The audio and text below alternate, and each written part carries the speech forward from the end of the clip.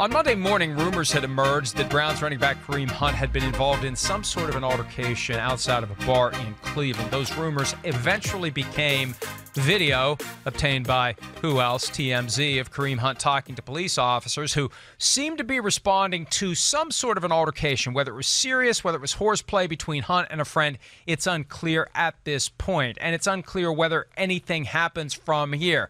But a couple of key points to keep in mind. Number one, Hunt has an 8-game suspension that he is due to serve at the start of this season for violating the personal conduct policy. And given that Cowboys running back Ezekiel Elliott back in New York on Tuesday to meet with the commissioner after his latest incident that we saw thanks to a TMZ-obtained video of Elliott in the face of a security guard at a music festival in Las Vegas, the NFL will be more inclined to respond aggressively if the NFL thinks that someone who's already gotten in trouble has done something else that potentially constitutes more trouble. And that's where this becomes potentially fascinating as it relates to the Cleveland Browns, because nobody knows what kind of arrangement the Browns created with Hunt when they signed him earlier this year, months after he'd been cut by the Chiefs. And the Browns may have said to Kareem Hunt, look, one more false move, and we don't care what it is. You don't even have to cross the line. If you just get in the vicinity of the line, if your name comes up in connection to anything remotely negative, you're out. If they put that strong of a restriction upon him as it relates to him getting involved in any type of off-field issues, this possibly would be enough to get the Browns to move on from him. Of course, they're not going to admit that to us unless they go ahead and cut him. They could be in this sweet spot where they told him that, but now that it's happened, we're going to give him another chance, because here's the reality. Talent continues to secure additional chances. And because Kareem Hunt was the NFL's leading rusher in 2017, and the Browns feel like they have stolen this guy off of the free agent market, and he can come in and he can make a big impact for the Browns as they try to live up to their heightened expectations, maybe the Browns do give him yet another second chance, even though they may have told him when he was signed earlier this year, one false move and you're gone. There's plenty of discretion involved in deciding what is and what isn't a false move, and it could be that the Browns decide, given the lack of any hard evidence of any type of real misconduct and no evidence of Hunt doing anything that someone could argue he shouldn't have been doing, chances are the Browns are going to keep doing what they've been doing, wait for the 8-game suspension to end, and welcome Kareem Hunt back into the fold for a stretch run that could involve, ultimately, the first playoff appearance for the Cleveland Browns since 2002. Just up the road from Cleveland is Canton, Ohio, site of the Pro Football Hall of Fame. Now, in connection with the 100th anniversary of the National Football League, not the 100th season, got to keep it straight. This is the 100th season. Next year is the 100th anniversary. Next year, they are expanding the class of Hall of Famers. They essentially, and look, they're using this occasion, the combination of nostalgia and overall feeling good about football, as an excuse to clean up some past messes, expanding the class of senior candidate Hall of Famers, guys who have been overlooked over the years, who don't have the same chances of modern-era finalists to get into the Hall of Fame. They're going to go back and they're going to basically hand out these golden tickets to guys that the voters believe they should have gotten in during the normal course of affairs. It's going to result in a huge class of Hall of Famers. It could result in a very cumbersome Hall of Fame induction process. And, you know, it's brought back to my mind something I've talked about recently, both on PFTM and PFTPM and PFT Live, and it's this. I think the bar needs to be higher when it comes to who gets into the Pro Football Hall of Fame. And I believe at some level there are very important business reasons that result in 5 modern-era finalists, all of them getting in every year. When have we ever heard of a modern-era finalist not ultimately getting in when you get down to the final 5? They show up to consider 15 on that Saturday before the Super Bowl. It gets whittled to 10. It gets whittled to 5. You get to the 5, you're getting in.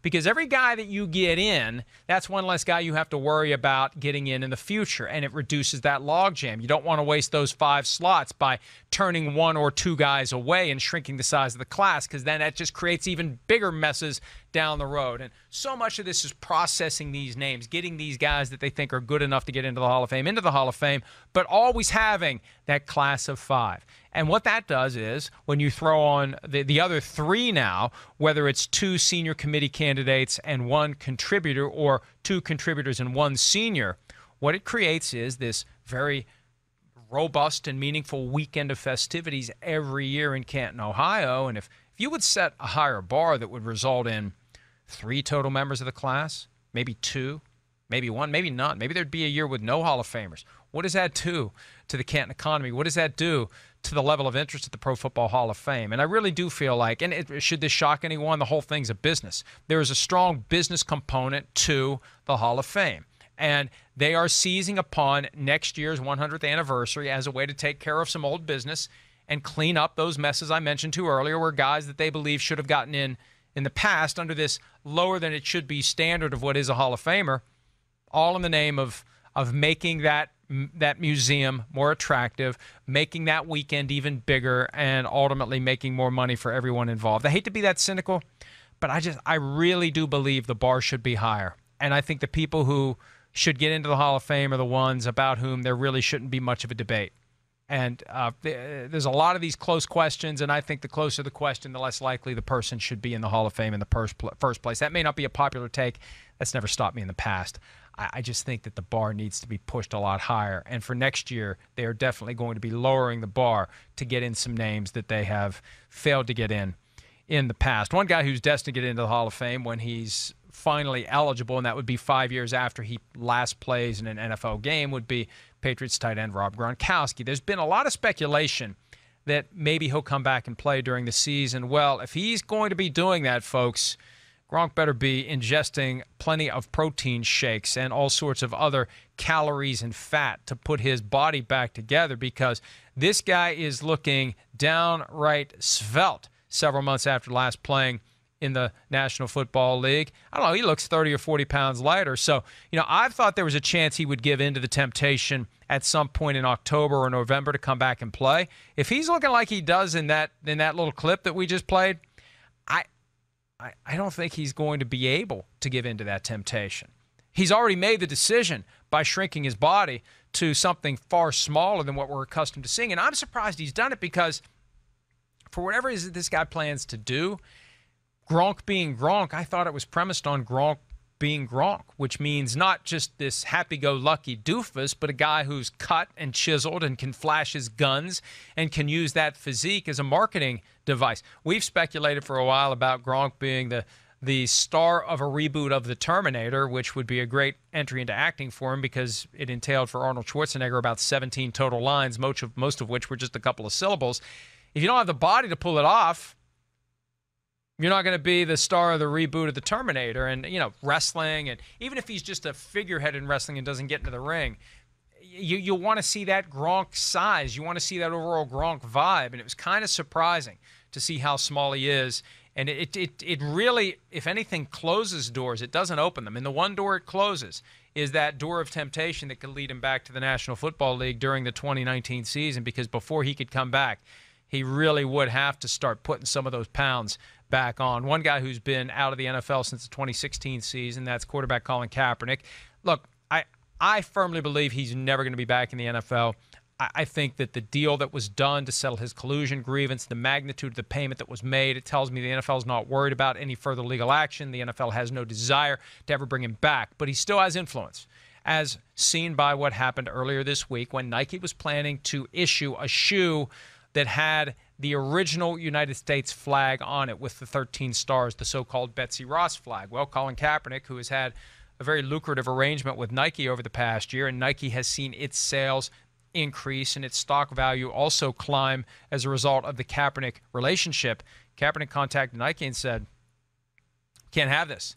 That original American flag, too closely associated with an unfortunate era in America where slavery was rampant. And look, for me, the Confederate flag, absolutely, positively, shouldn't see it, shouldn't be displayed. People shouldn't be riding around with it out of the back of their trucks. They shouldn't have it tattooed on their bodies. They shouldn't be wearing the T-shirt. They shouldn't be flying it, because that has a clear connotation to some of the most unfortunate days of American history. But the original flag, that's a tougher sell. The original flag with the stars representing the 13 colonies. I mean, you could argue that Nike shouldn't have been selling the shoe with that flag on it because the flag's never supposed to be used as apparel of any kind.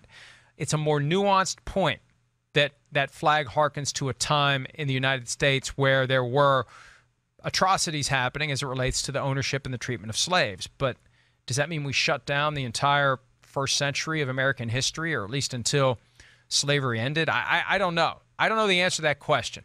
My point is this. Kaepernick still has plenty of juice, and he exercised it by getting Nike to back off of issuing that shoe. And now Nike's got an issue in Arizona because the governor there isn't thrilled with what's happened, and the governor has vowed to take away tax credits for Nike, and it becomes a political football now, no pun intended, but that's what happens. And some people think this was all a setup by Nike. I really don't think so. I think that the people there saw no problem with embracing American history and that original Stars and Stripes with the 13 stars arranged in a circle by Betsy Ross. It's not a mainstream thought that there's a problem with it. And Kaepernick's influence has pulled kind of a fringe belief into the mainstream, and Nike has agreed.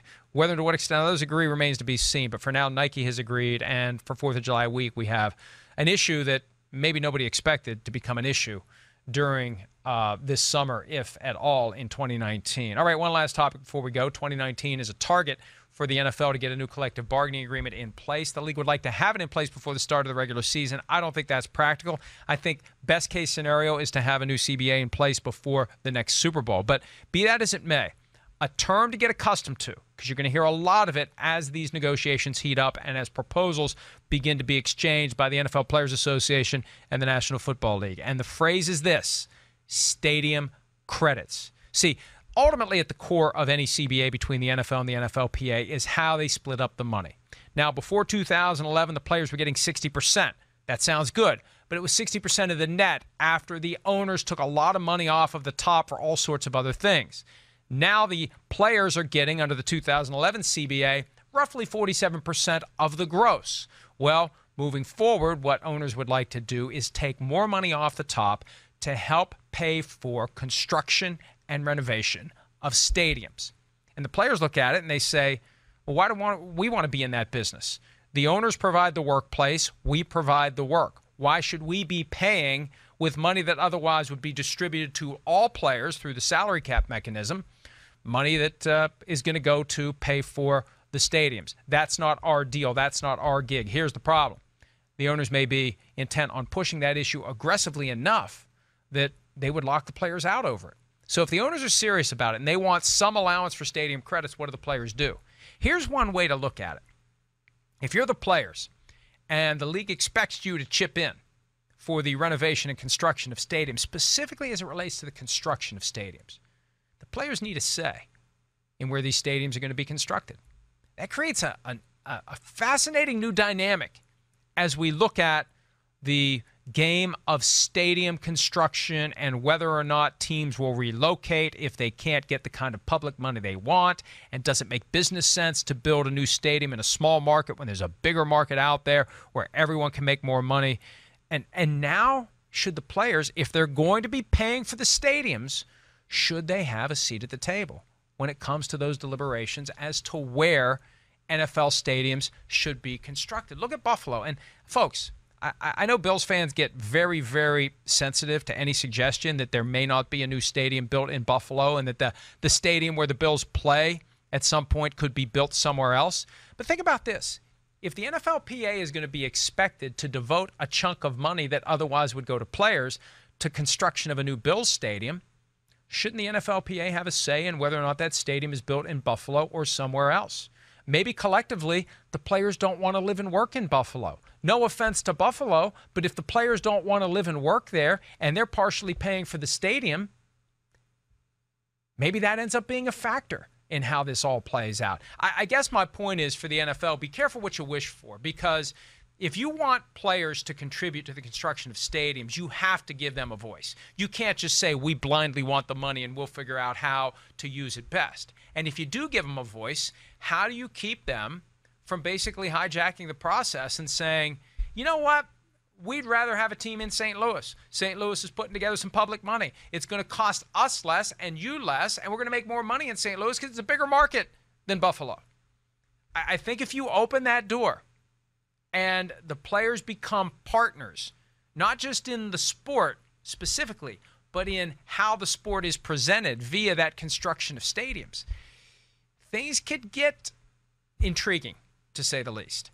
And all of a sudden, instead of what the owner wants, because that's what it's always been. What's the owner want? The owner wants to stay. The owner wants to move. The owner wants this. The owner wants that. If the players are kicking in significant money for these stadiums, significant enough money that maybe they would be locked out if they refused to kick in the money, and they get a voice. Maybe players start dictating where teams are going to be. And the more I think about it, I wonder why it hasn't been that case in the past. Why is it that the people who own the teams decide where the teams are going to be? Why isn't it that the players, the ones who have to live and work in those communities, don't have more of a say? If you expect the players to pay for a large chunk of the new stadiums that are going to be built, maybe they should have that say. And maybe this could get a lot more interesting as these talks unfold, if stadium credits continue to be an issue. And I believe, based upon everything I've heard, they will be a major issue in this ongoing round of CBA negotiations. That's it for today's PFTOT. Remember, PFT Live is on hiatus until July 29, but I will be periodically bringing you video content from the site of PFT Live when we are back on the air. And we'll be back on the air soon enough. The PFT PM podcast also will be fired up from time to time over the next few weeks. And no matter what's going on, ProFootballTalk.com, every day, multiple stories all the time, even in a slow week. We had a bunch of stories yesterday, a bunch of stories today, plenty of NFL news, rumors, analysis, and everything else. So we'll see you there, and we'll see you back here again on Wednesday for another edition of PFTOT.